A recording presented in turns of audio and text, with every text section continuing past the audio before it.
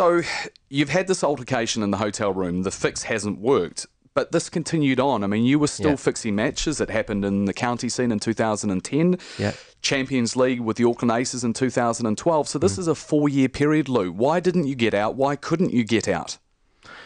Well, when it started off in England for the first time, after that ICL tournament where it was just gone, it was broken. I met my family in the UK, started off life, got a call up for Lancashire, which was just a dream come true. What an association that is to play for. The history behind that club, and starting my career, I turned my back on New Zealand. I was working towards a British citizenship, so I could sort of play in the UK as a local.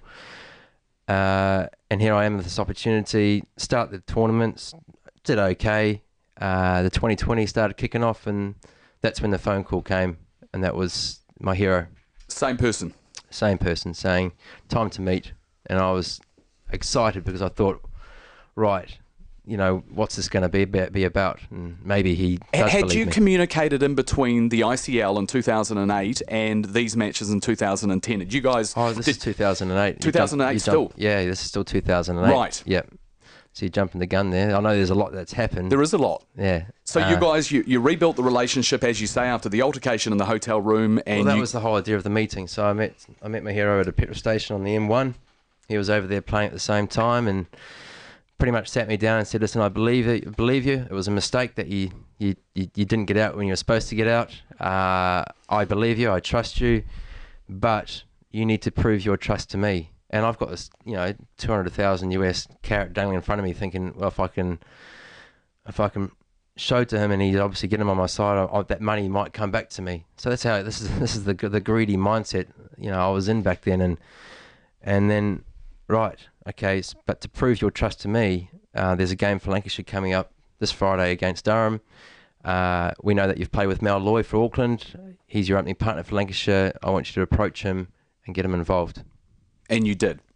Yeah, of course I did. I was not going to say no to my hero. How much money did you make out of those matches in the UK? Like per nothing. match? I mean, what were you making? Were you getting... You're saying that there was this carrot of a lot of money. Were you making significant amounts of money? Well, there's different phases. We're talking about the current situation of Lancashire. That game was to prove to my hero that I'm trustworthy, so I didn't get paid for that.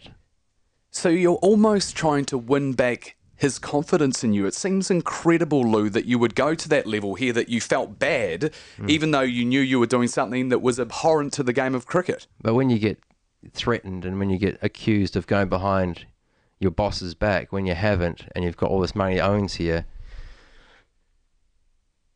it's a pretty difficult position to be in when you feel like you've earned the trust back from that person. They believe you. So if you do what they say, then everything's going to be all right. He obviously was unbelievably convincing. Oh, this guy is, like you're saying, he was such an influential character in my life. And you couldn't say no to him? Oh, no. I did say no to him eventually.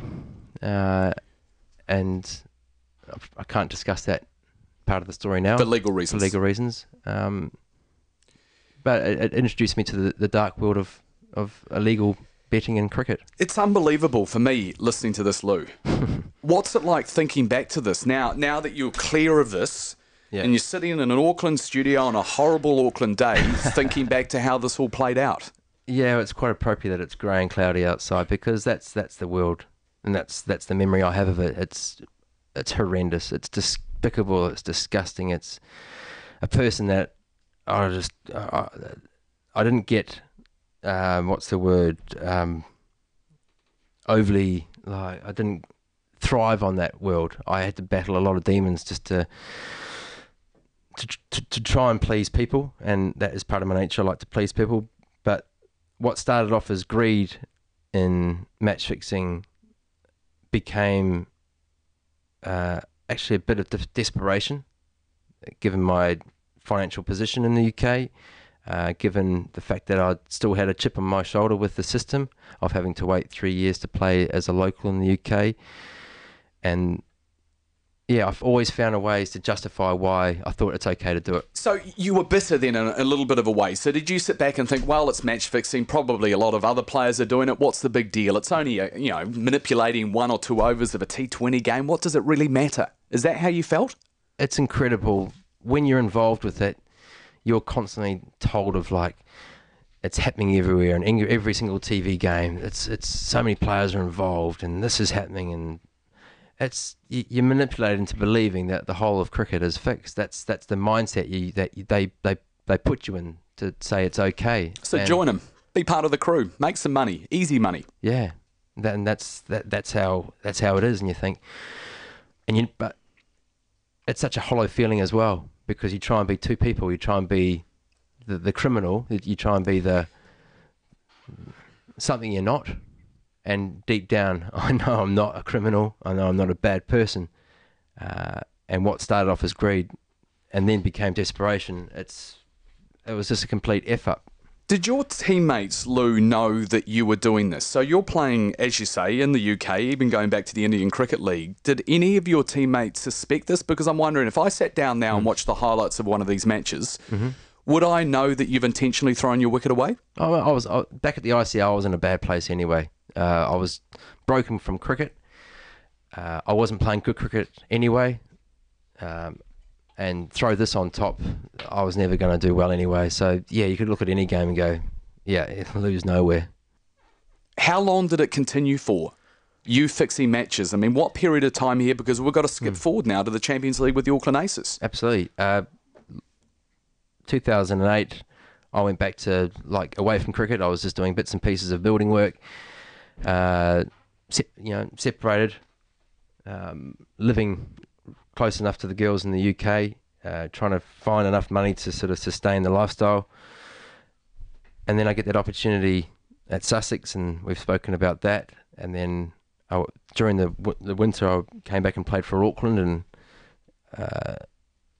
playing in New Zealand is my love, and playing with the Auckland boys was great. I did well for Auckland. We qualified for the Champions League later that year in 2011. By that stage, the Indian bookie I'd known for 3-4 years. Obviously very interested in doing business, as they call it, during the tournament. I managed to not be involved. I managed to say, no, I don't want to be. I'm not for Auckland. No. Were you approached for any matches playing for Auckland in New Zealand? No. No matches in New Zealand? No. Why weren't they after you for games here? It's not the market for it in New Zealand. Right. There's not enough. Yeah, it's not. It's got to be on TV live in India. That's where the So for the Auckland Aces situation, was your hero still involved at that particular point in 2012? No. So what had happened to that relationship by then? Early 2011. We can't. No, sorry. Can't. Yeah, I understand that, but I need to sort of get to a point here, and I need our relationship.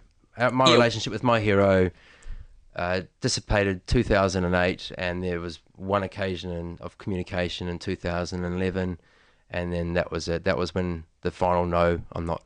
And you walked away. What was his reaction that day when you said, "Enough's enough. I'm out. I don't want anything more to do with you"? He was probably happy because he didn't have to pay me.